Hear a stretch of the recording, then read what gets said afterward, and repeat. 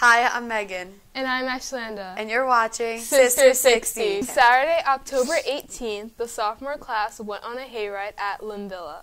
All the girls had a great time eating s'mores and drinking apple cider. On Tuesday, October 22nd, there was a Padua versus St. Mark's volleyball game, which was at Padua. The girls won all 3 sets. It was a great way to celebrate our senior night. This week's Sister Story is about Lauren Duffy. Lauren Duffy plays travel soccer, and she's been playing ever since she was just 4 years old. She likes to volunteer at festivals and soccer tournaments. She loves animals, so she will most likely start volunteering at Faithful Friends. Her biggest accomplishment was getting all 95 and above grades last year in school. Another accomplishment is getting a medal at regionals. Her favorite thing about Padua is the small community and how accepting everyone is. She felt very welcome on the first day of school. Well, that's our show for today. Thanks for tuning into Sister 60. Have a nice day.